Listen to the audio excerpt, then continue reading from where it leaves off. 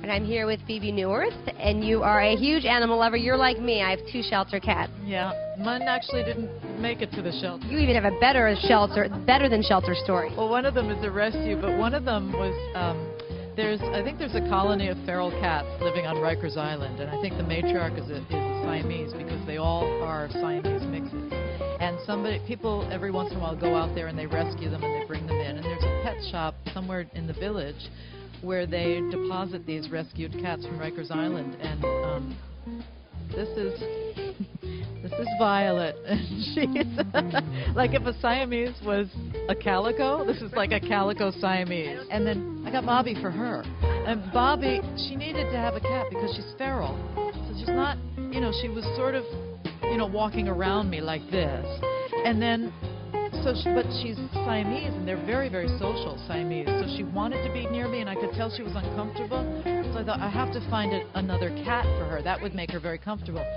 As it turned out, a friend of mine who saves, his apartment is filled with saved animals, the super of his building found a cardboard box with 3 2-week-old kittens. They had just opened their eyes, and he saved them, and they all survived. He nursed them all through their baby kittenhood, and so I have Bobby, and he's a little black one, and he is completely comfortable with people, and he sort of bridges the gap. He lets her know that these people are okay or these people are not okay. He has to see what you're like first, and then he goes up to you. And Violet is the Siamese calico. She hides. She's nervous. No, she just won't. You'll be lucky if you see her. She comes out for you? She comes out for me, yes. They sleep with you? No, I won't get any sleep if they sleep with me. Bobby likes to jump over me in the middle of the night. He likes to just, do the Bebe hurdles, jump back and forth. Tell me, how you feel when you're away from them. Oh yeah, you miss their little feet. It's always really hard when I hear I start to get an offer of a job on the phone, and I'm just waiting to hear, is it in town, is it out of town? Because that's the first thing I think of. It can be really hard. Tell us, what is your pet style? I think I probably take my cue from them.